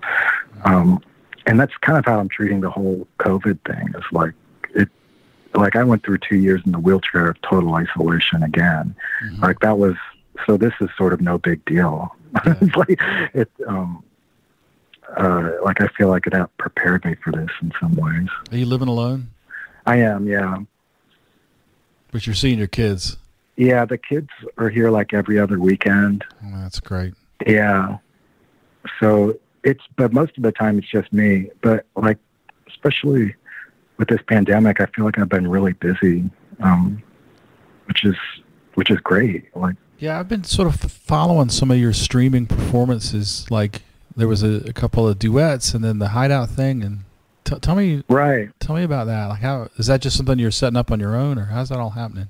Man, I think it was part of like just sort of a rekindling of my friendship with Will Oldham. Like, he's always supported me singing, and I didn't realize how much his encouragement means to me, like gives me confidence to sing, because I enjoy singing, but I never thought I was a good singer. I just enjoy it, Yeah. And I guess I sort of justified it because my favorite singers aren't really like considered good singers, like Marky Smith or Lou Reed or whatever. You know what I mean? Like, yeah. I kind of like the singers that aren't, American Idol, or like that don't have all the chops and stuff. Yeah. I kind of like the ones that just get by on their personality, like Jonathan Richman or somebody. Yeah. And yeah, Will Oldham for sure. Yeah, and Will, like, but he also has he's like a master of words, so he's got that too. Yeah. Yeah. So, but yeah, it's been, and we did the duet, and I think it just got, like, my voice changed after my attempt. It's now like really, it sounds really like whiskey soaked and stuff, and gravelly and all that. And I just had no range. Like, I didn't have much range before, and now I was like, I can't sing at all. And so I just decided, I figured I would just not, that was it for singing. But Will's been encouraging, and Matt Sweeney's been encouraging. So now I've been trying to do it more, just force myself to sing a little bit every day. And it's been fun, like and now I have time to do stuff like this. And it feels like less of a commitment if I can just put it on Instagram, and because like maybe after the pandemic's over, I can delete them all. It's not like a record where it's out there forever. Yeah, I feel like it kind of feels just really comfortable to me, and people that appreciate it, like if I didn't get like positive feedback, I wouldn't even post them. I would just record it for myself or whatever. But It seems like other people seem to enjoy it. So there's you did one of my favorites. Marty Robbins did that Cool Water tune. Oh, right. Yeah. And I was, people who are listening to this, if you're a fan of the sort of story song Western style, there's a great cover of I can't remember who did that originally. Cool Water. I know Marty Robbins covered it. I think the guy's name was Nolan something. Dan Nolan. This song was written in the 40s, and then tons of people covered it. Yeah, man, there was the like almost like a Texas swing style that was the famous version back then. I just spaced out on the name of that troupe of musicians that did it. But I just know the Hank Williams version the best, and so that kind of based mine on his. That's a great tune. Yeah, thank you. And I just like doing songs like that. What are you doing to do you meditate or do yoga or you exercise, or how are you sort of keeping a lid on some of that negative stuff, or is it just staying busy with music that's kind of kept it in check? Man, I know a lot of people aren't into Western medicine, but like after my attempt, they put me on a medication that actually worked for me, and like I'd tried different medications, antidepressants over the years, and there's always something like side effects or it would dampen my enthusiasm or something, like I can't remember what it was. So there was one medication I was on that like I still felt all the same things. I just couldn't be bothered to act on anything. To me, it just seemed like that's just so numbing, it does. It didn't change anything in my brain, I still felt all the same horrible things. But it seemed like they put me on a medication that agreed with me and actually made me feel better. So that's helped a lot. Like I still take that every day. Which one is it? It's called Deluxe. Oh, it's Concerta, basically. It's like Deluxetine name. I mean, if Thor Harris could take antidepressants, then I can fucking knuckle up and do it. Do you know Thor? No, I don't. Oh, he was a former member of the Swans. He's this like... Oh, yeah. Fucking caveman dude. I love him. He's just the most macho guy I've ever met in my entire life, but also one of the kindest and most gentle human beings ever. And he's real forthcoming about his whole med regimen and all that. Oh yeah, yeah. I mean, if it works for you, like I just sort of accepted that. Like if this is working and it's not. And I can't tell any side effects are happening. Like, I'm happy to take this for the rest of my life and not have to go through that stuff anymore. Like I'm no problem with, having this be like a lifetime drug for me, cause it is chemical. Like a lot of this stuff, it is just like a chemical imbalance. Yeah. And so that's helped, but I do meditate and I do like exercise every day. And yeah, I guess now I'm back into music again too. Like that whole depression, that whole time I had zero interest in music. Like if I didn't want to pick up the guitar for the first time in my life, because I was like, I'm just going to play the same old shit. Like I know exactly what I'm going to play when I pick it up. Like, why bother? That's such a terrible feeling when you get caught in that like that rat maze of not being able to break out of your old patterns of playing. And I feel like I'm going to try to get out of my patterns. Like I'm going to try to detune it, and then I'll try to think of a new chord that everything seemed so predictable. I was just so uninterested. And then gradually after my attempt, like I started getting back into music and excited about it again. I still don't listen to much music, almost nothing actually, but I play guitar every day now at least. Yeah. Man, I usually wind these things up with a series of 10 questions that are very, very loosely based on the questions at the end of Inside the Actor's Studio. Oh, okay. Everybody's kind of heard those questions and they've got answers kind of pre-planned. So I kind of came up with 10 of my own, but it's kind of the same thing. If you're up for that, we can jump in. Sure. All right. Yeah. First question. What is the fondest memory you have of a meal that you've had? My fondest memory of a meal.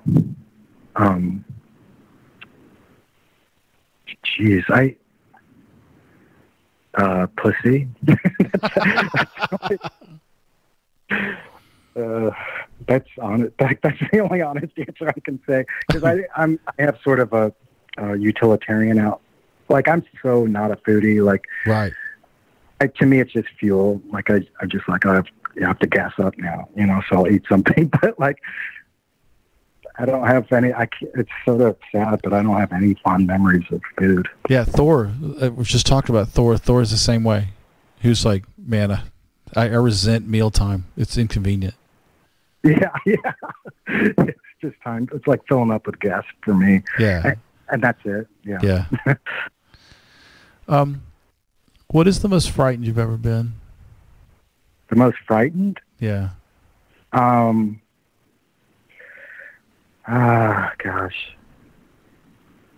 I think it was,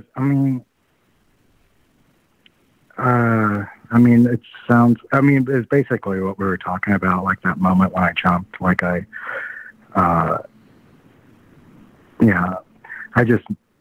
was definitely scared and, didn't know what to expect other than, you know, I didn't know, like, is this going to hurt or is this going to be, what's going to happen? You know, I didn't, it was definitely the most frightened that, you know, that moment right before I jumped, but I just knew it had to be done. It was like now or never kind of thing. Yeah. So it'd have to be that time. I was actually turning off my phone. And then I saw a cop car, in front of me, and I was like, oh fuck, you know, like the cops are here. Like I'm so screwed.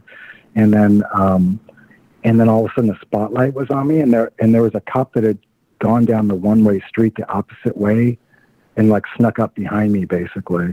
And so I was just like, I'm doing it now. I like threw my phone and jumped, and it was just like just everything just went black. That's all for me. It was like, and it stayed like that for a while.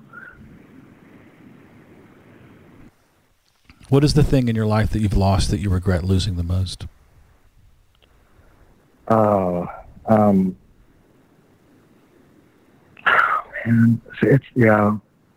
regret questions are hard because I don't, I think I spent a lot of mental effort trying not to regret anything. Yeah. You know? Yeah. So, thing that I've lost, there's, I don't know. I feel like losing things is just part of like aging and part of being alive. Yeah. Like things are just going to fall to the wayside, and especially at us. Like we're at the age now where people are starting to die right and left. You've had a year of one loss after another because two members of your most recent band died this year. That's right. Lauren K. Newman, who I thought was maybe the greatest, like drummer I've ever seen. Oh, yeah, astonishing. Oh, so you got to see her play? Yeah. Well, she was from Pensacola before she moved to Portland, and I had seen her at some point, and you know, before she moved out west, and was just like, "Holy shit!" And then people were like, "She's an even better guitar player," and I was like, "What?" Yeah, that's what they said to me too. And she was a great guitar player as well. But man, I think the drums were like seeing her behind a kit was just mind blowing because she was such a tiny petite person, and then just like raging behind the kit, like Bonham style, thunderous. For someone with such a small physical form, she knew how to, like, there's a way as a drummer to crack get that whip crack action to make things louder. And she fucking had that. Like, she was unbelievable musician. Yeah. Yeah. And Vern, like 2 out of 4 members of this band. I mean, I don't even know if we were a band. We just kind of got together and had fun in the studio. Mm-hmm. But like we all liked each other. You know, we all bonded big time. And then, like 2 are gone now. Like when I heard about Vern, I was like, this is like a bad joke, but when I was texting with Conan, I was like, man, which one of us is next now? You know, like, this seems really ominous. Yeah. But, you know, I feel like that's the kind of joke that Vern and Lauren would have laughed at. Tell me about a time you received an act of kindness from a stranger. Oh man, I feel like, after my attempt, I had nothing but kindness from strangers, and then when I was in the wheelchair, I became really aware of anybody that showed any sort of that like just helped when I was in public in the wheelchair. Like just even holding the door open or something is huge. So. Yeah, that kind of stuff is a big deal. Or if somebody just came to visit me, but yeah, I think it was just, and you'd be surprised how many people don't help a guy out that's in a wheelchair or like hold the door for him, let it fall on him. And it might be a heavy door, like that kind of stuff is, it seems like small when you do it for people, like just holding a door for somebody, but like like an elderly person or something, but to them it's a big deal. So like, I think it's happened a lot, in like the last 5 years for me. Yeah. Strangers have been very kind. Yeah. What's your favorite place to gig? Oh gosh. Man, I always liked playing in Baltimore. I was just thinking about that. Like, have you played in Baltimore, right? Like a million years ago. Did you ever play at the Auto Bar in Baltimore? No. Does that ring a? No. Oh, it was just this little kind of divey bar that was run by like people like us, and it was always fun there. It was always weird because I don't think people realize that the Appalachian Trail goes, like a really far north all the way to Maryland. And there's like an Appalachian sort of part of Baltimore that's really, and Auto Bar was kind of in that area. So it was always like a weird scene. And it was, I guess it was more fun when I was like, single and drinking and smoking weed. But it was, I always liked playing in Baltimore. Like there's good people there for sure. And I guess for like gigging like anywhere in Asia is always fun. Like to me like playing in Japan or Malaysia or Indonesia or anywhere like in Asia is always like exciting to me. We went to India with 5/8 a couple of years ago. Wow. And I was like, man, I could fucking do this. India was badass. Yeah. But I haven't been to Japan or Singapore or anything. Visa and income considerations aside, if you could live anywhere in the world, where would you live? Man, I've thought about that a lot, and I've considered living in different countries and stuff, but I feel like I'm just more comfortable in America. And I do like where I live right now.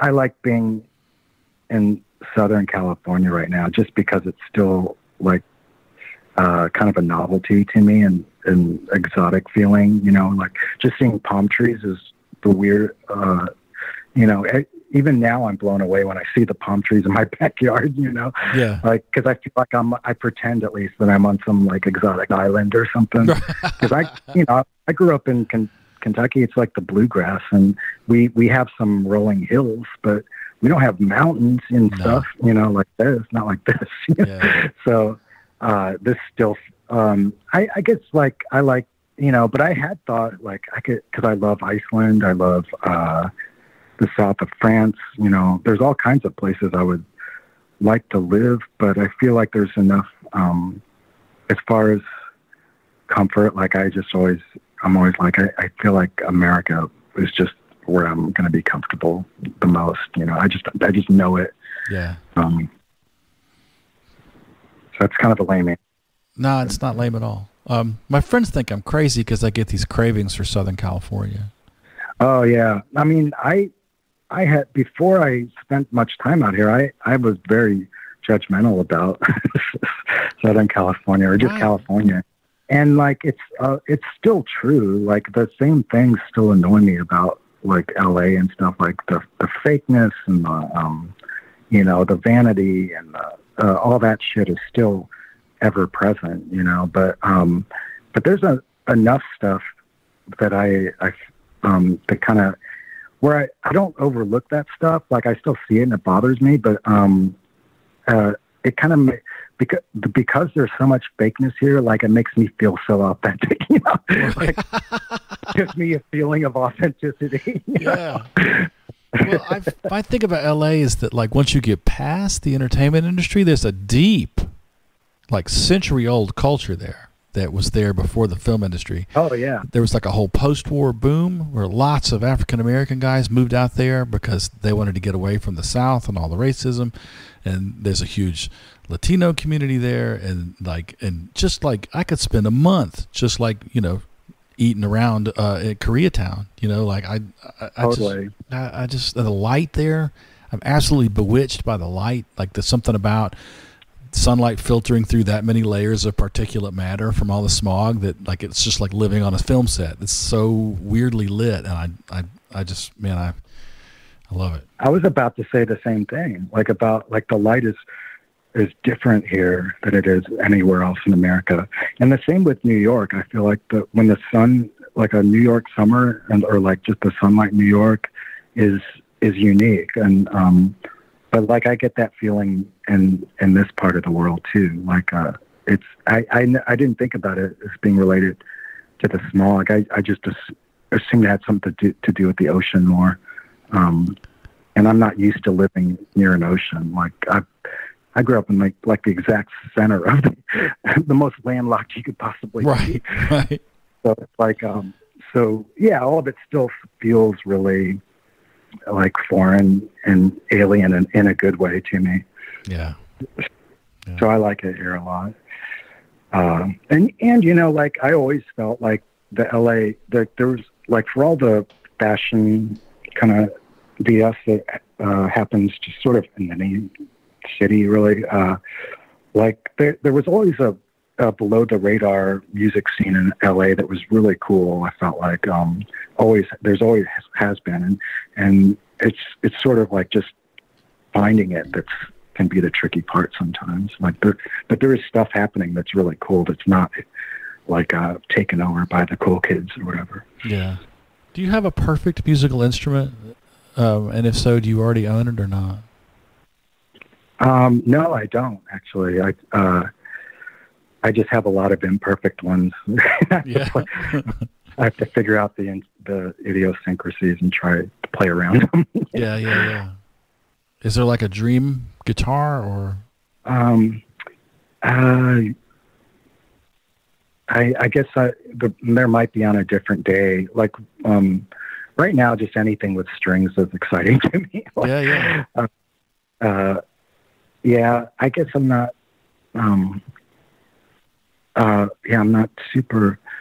I love a nice guitar for sure, but I guess I'm so used to, you know, just like anything that makes sound, like, kind of like working with.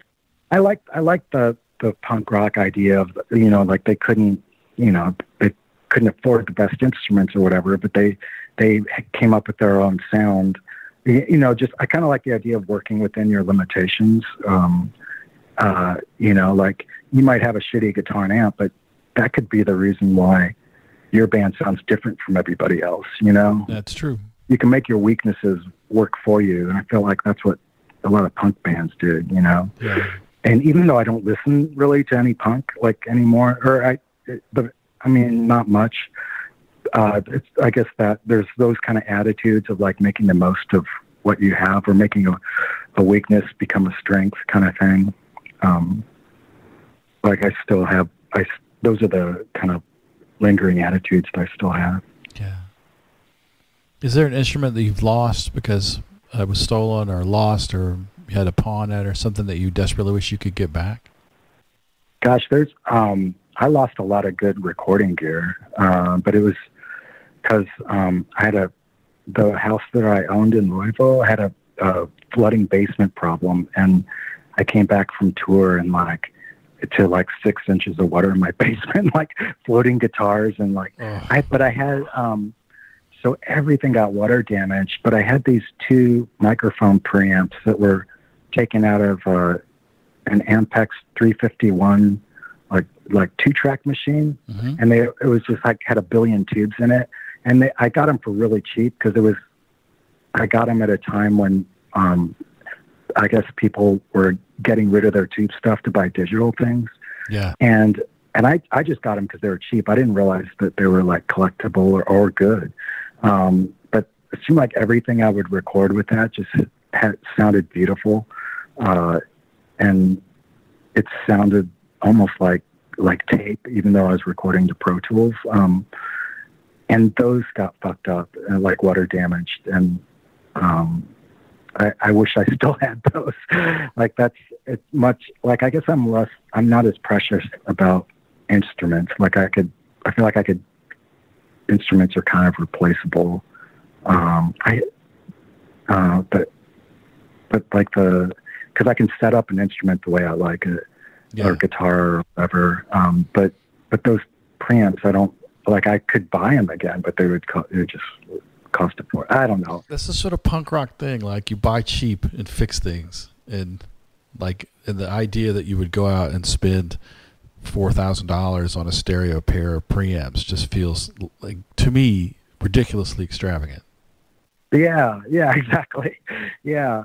I mean, that's the thing is like, after like pre-Nirvana, like those Fender Jags and stuff weren't wanted, you'd see them in pawn shops because everyone wanted the BC Rich or the in the 80s, like everyone wanted the rocket guitars with Floyd Rose systems. And so those Fenders were considered really old fashioned and cheap guitars. And then after Nirvana, all the Fenders, like all that stuff became really valuable. And like I was lucky I bought like an old Fender Precision bass for it's a 1962 one, and I bought it for like $300, and it's so beat up and so cool, Yeah. It would only been played by a gospel band like every Sunday, and it was so worn out. Yeah. And it's what I played in Tortoise, and it actually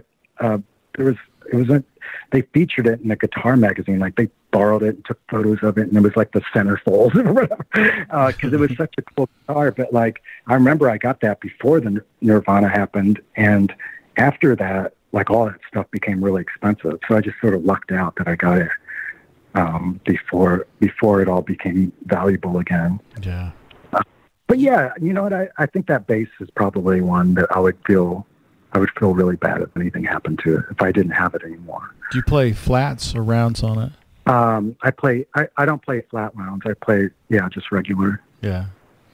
I love flat rounds on a P bass, but it's not appropriate for everything. Yeah. I think, because I used it mostly with Tortoise and Doug McCombs, the other bass player. He's like a real bass player. He plays a Fender Jazz, and he plays with his fingers, and he's got such a deep bass tone to it. Like everything's super big and warm. And I played it bass more like a guitar. So I wanted it to sound more, like not thin, but like, sort of have a trebly or a mid-rangey kind of sound to it, and play chords on it and play it more like a guitar, so it would contrast his sound. Mm-hmm. So I think I love the way flat round feels, but I think that's why I didn't change it, because I didn't want it to be too smooth sounding. If you could be a guest artist with any performer and play one song, who would it be, and what would the song be? Oh man, I would love to. I guess my dream is to be in Billie Eilish's band. That would be a dream come true. I think she played tonight at the Democratic National Convention. Oh, did she? Yeah. Fuck. I was doing other stuff, but yeah. I'll watch. I think she's I love her voice and her songs. I love her whole vibe, and I can't. Yeah, like if I could play guitar or anything, I'll play. I'll play spoons for her band. Is there a particular song that I would want to play with her? Yeah. Gosh, it would be. This is super. it would be fun to play a Madonna song with her, like maybe one of the early ones. Yeah. But it would be pretty silly. But, it's so funny. Like in the early 90s, my two favorite current bands were Tortoise and Stereolab. And now in 2020, it's my favorite current band is Billie Eilish. Last question. If you could imagine a taxi that can go anywhere in time or any place, and you got into this taxi and you said to the driver, "Hey man, take me home." Where is home? And it could be any time period. Sure. So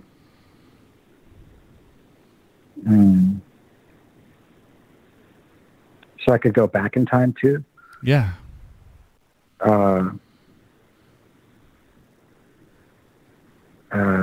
Gosh, I think, I think a part of me wants to say I would go past the pandemics where I'll just sort of fast forward through all this part and past Trump. But I don't, I guess I'm not I'm trying not to exist in the past or future, so I guess it would be really boring and it'd be like, I'd be like, I would just be now and home would be where I'm at right now. Yeah. You're not the first person to say right here, right now, in the answer to that question. Yeah. I mean, it's just hard it's hard for me to think like that because I put so much effort into trying to stay in the present, Yeah. That's another thing, real quick, as far as mental health, I feel like another big thing for me has been to, the whole sort of hippie idea of staying in the present, is true. To me, everything happens in the moment. It's just the moment's really long, You know what I mean? It's like the eternal moment. So I feel like just, staying in the moment's important and realizing that whatever happened in the past is not happening right now. Unless you bring it here, and whatever's going to happen in the future is not right here. And right now I'm sitting in my couch, my cat's, asleep on my lap. It's pretty fucking cozy right now, Yeah. I could be in a state of dread, but if I'm in the moment, I have nothing to complain about right now. I'm not, I have nothing to complain about. I'm alive. My kids are doing great. My cat's so comfortable. I could probably find a lot of things to complain about, but the truth is, in this moment, I'm safe and I'm healthy and I'm happy. And there's that. And there's also, once you're in the moment, is try to use the moment to sort of give thanks for things. Rather than think about all the shitty things that have happened to you or all the shitty things that are around the corner, try to focus on gratitude. And that helps me a lot. I just got severely dumped, in the relationship, and that's, ghosted big time. And that was really hard for me because it happened right before the pandemic. And, because I was in love, for the first time since my divorce. And so to get ghosted was really hard. And, but staying in the moment and trying to, and focus on, just all the things I'm thankful for, as cheesy as it sounds, I'm actually, I can't be mad at her. I can't, as much as I'd like to hate her and just move on, I just can't. And I'm actually just really thankful about the time that we did have together. And I'm fine with the way things are now, I really have nothing to complain about. Yet I will complain, I'll complain anyway, but I know in the back of my mind that everything's cool, you know, like that's actually the prevalent thought. It's almost like I'm acting human by complaining about stuff. Like I'm sort of, I'm not that serious about the things I complain about. Yeah. A friend of mine says that anxiety is trying to control the future and guilt is trying to control the past. Wow. Yeah. Man, I can totally see that. Yeah.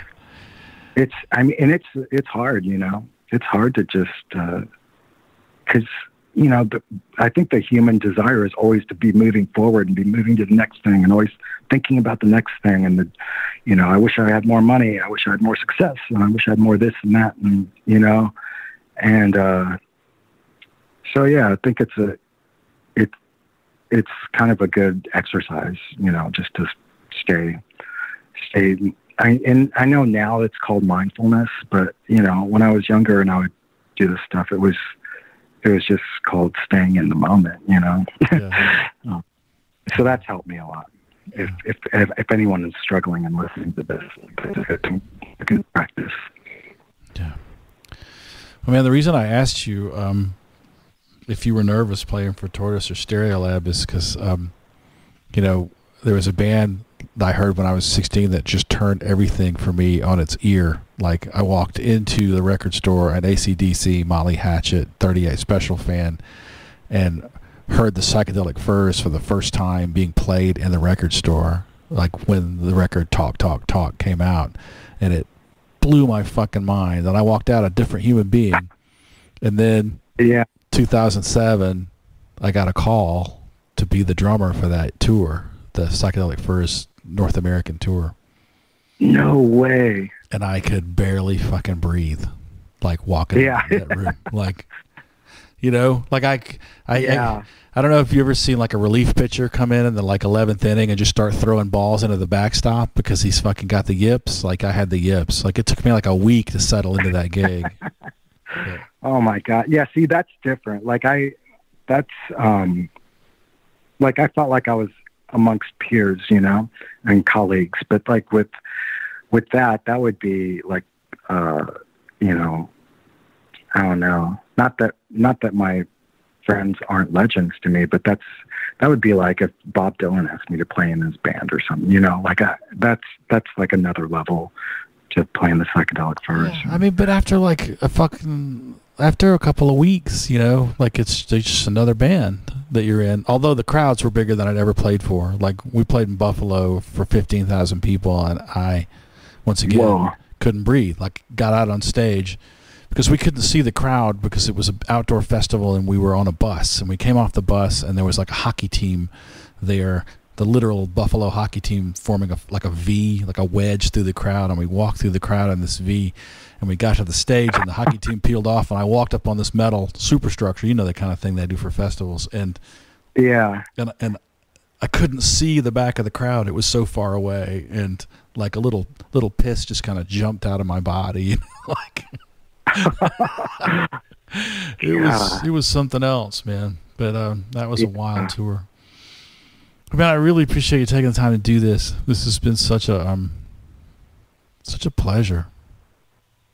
Oh gosh, thank you very much. Yeah, I really love your podcast and the whole concept behind it too. Like, when Brad told me about it, I was like, well, yeah, I was born for this podcast. You know, mental health music. Yeah, I'm all over that. Yeah.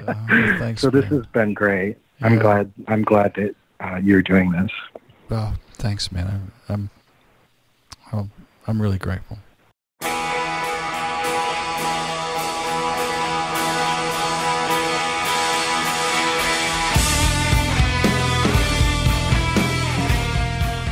All right, David Pajo, man, what a survivor. I'm really, really glad he's still with us. Super grateful for that, and super glad he was able to talk to us. If you want to check out his Instagram, you can pretty much get daily updates on him. It's at C'est Ça David Pajo, and that's like the French spelling, CESTCA DAVID PAJO, C'est Ça David Pajo. You can follow him there, and he's constantly putting up song snippets and stuff. And then you can see me say incredibly witty things in the comments, like, "Oh, that's really cool, David. You're cool." I'm done pretending to be cool about people who do music that I love. So anyway, join us there. Be part of that conversation. I want to thank Jake Kreger. He's the de facto producer of the show. He was the first guest ever on the show, and ever since then he's kept me between the lines. He's constantly sent me show notes to help me make the show better. He maintains the YouTube channel and keeps it updated, and he's a hardworking, super smart guy who makes the show better. If it's better now than it was the first time you heard it, then that's all thanks to Jake. And speaking of people who do music that I love, I want to thank Gene Wolflick and the band The Powder Room for all the music that you hear every week on Crash and Ride. Most of it's from their first album, Curtains, which is available on their Bandcamp at thepowderroom.bandcamp.com. There's also one track that you hear from the album Lucky, which is the one that I was fortunate enough to play on. All of that's at their Bandcamp, thepowderroom.bandcamp.com. I also want to mention, I found out tonight that Bubba McDonald, the incredible bass player from the Powder Room, the man, the myth, the mountain, he's going to be a daddy. I just found out tonight. It's not going to be very long either. So he and his beautiful wife are about to have a baby, and I couldn't be more stoked for them and excited. They're going to be such great parents. Congratulations, y'all. I mean, amazing. I'm all emotional now. I also want to mention that Gene Wolflick and Erica Strout from the band Motherfucker have teamed up for a new partnership, a new musical partnership called Dream Tent. You can check out Dream Tent at dreamtent.bandcamp.com. It's more of a sort of 80s synth wave shoegaze. It's really like nothing I've ever heard. I think it's really remarkable, and I think you should go check it out. Any band that you check out on Bandcamp, buy the music, because that's how we're all buying beans and bread right now. So go there and download some tracks and pay for them and help keep music alive, because we're all just hanging by a thread here. And lastly, I want to thank you for listening. I want to thank you for being a part of this. I want to thank you for being a part of the Crash and Ride community.